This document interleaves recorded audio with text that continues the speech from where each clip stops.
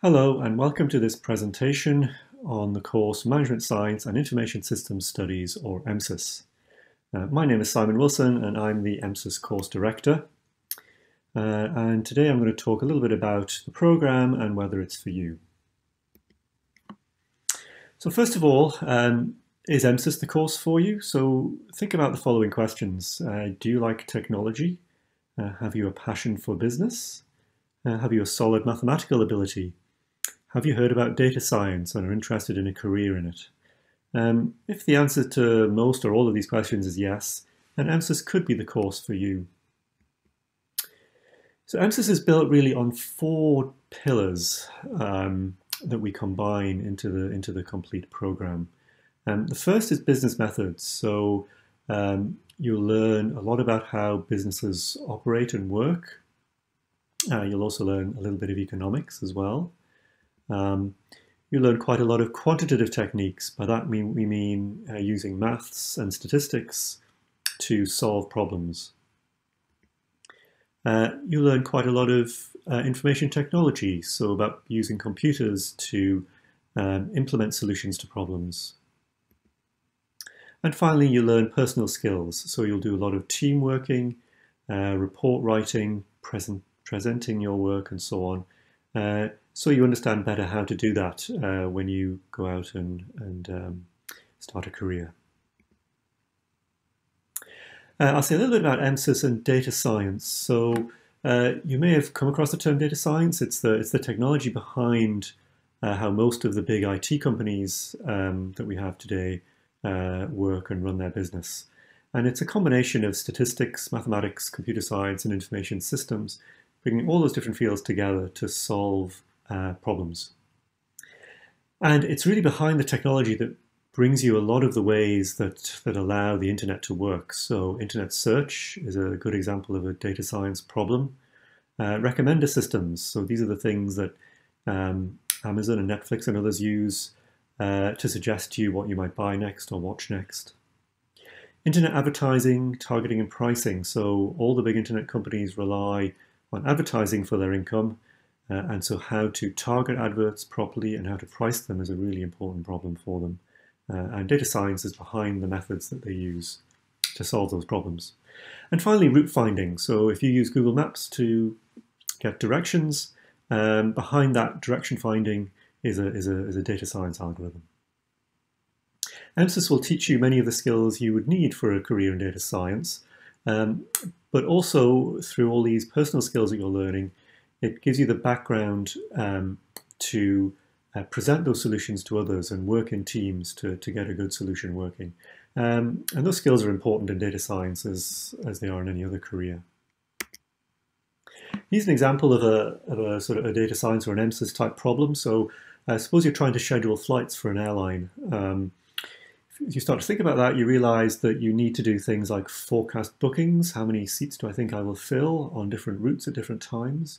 You need to keep track of where your aircraft are, so they're in the right place at the right time to fly. You need to schedule your crew so that you have the properly trained crew in the right place at the right time for each flight.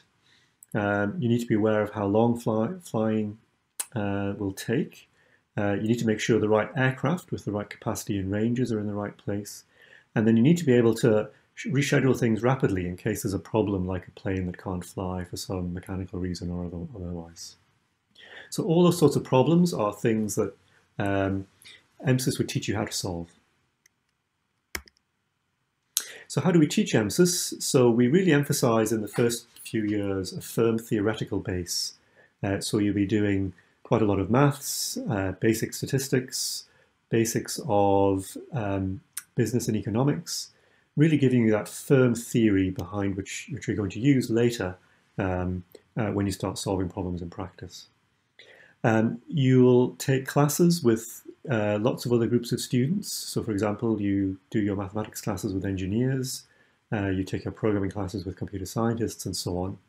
So you'll get to take classes with lots of different groups of students. We really try to make sure all the subjects that you learn are integrated and reinforce each other and are useful towards each other, particularly later on in the program. Again, later on in the program, there'll be lots of learning in teams and solving problems in teams.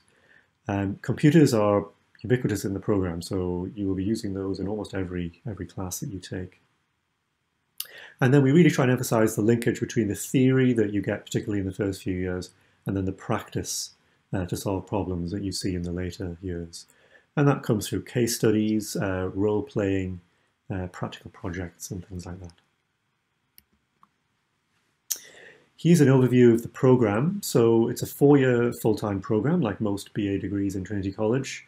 And you see that in the first couple of years, there's no choice really in what classes you take. It's all mandatory, mainly classwork with some group working and really focusing on the foundations of theory. When you get into year 3 and 4, you have some options in what subjects you can study. And there's an increasing amount of teamwork and group projects, things like that. Year 4 also has a very large individual project with a real client, where you go out and use the methods that you've been learning to solve a real problem. If we look at what you would teach in what you would be taught in year 1, these are the current modules in year 1 of M.S.I.S.S. So you'll see there are some quantitative methods courses there, so statistical analysis, management science, mathematics. There's some computer science, information technology courses, programming and software, and there's some business and economics courses as well. Not so much on personal skills in year 1, but that certainly comes in later on in the program.